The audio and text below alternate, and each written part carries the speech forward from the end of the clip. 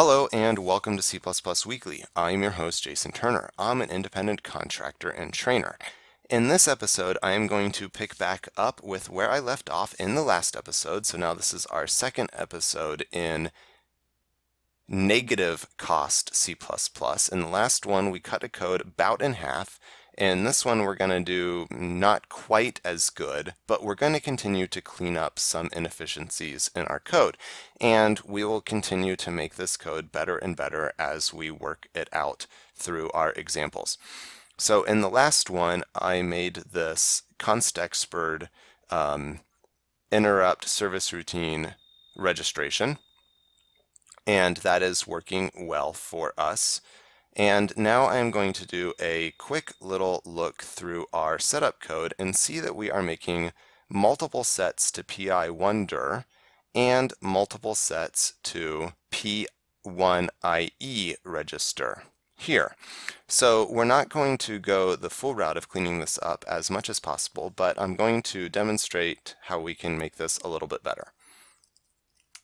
What we need to do is create a handy wrapper around our calls to our registers so that we can merge these things into one call easily.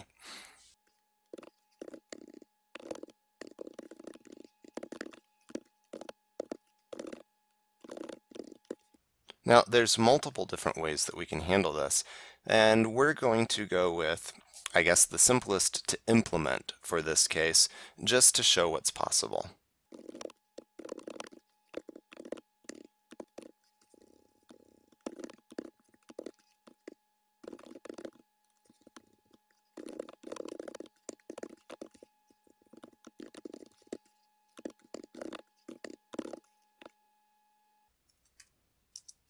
Now, because we have some C++ 17 features, we're actually going to be able to take advantage of our folding expressions from C++ 17.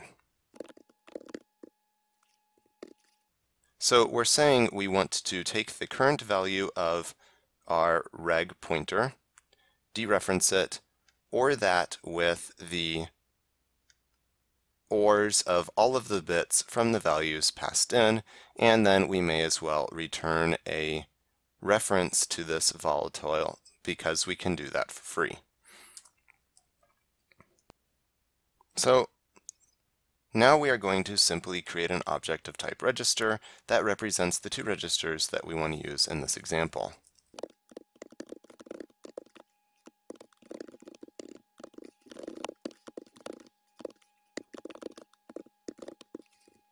So the code, again, for reference, is currently compiling at, let's see, 57, 59. We have a couple of extra symbols showing up here. Let's just comment it out real quick.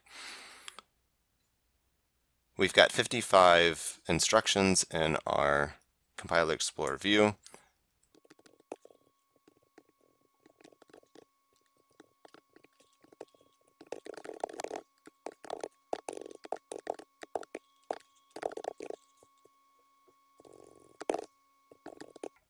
And actually, let's change this so it is returning void.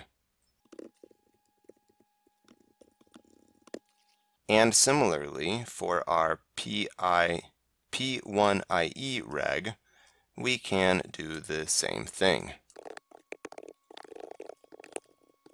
And now we can see that our resulting code is now 53 instructions. We saved 2 instructions.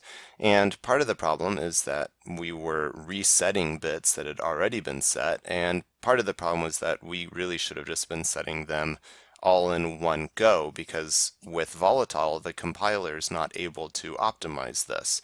So by merging these operations into one thing, we are able to set it up all at once.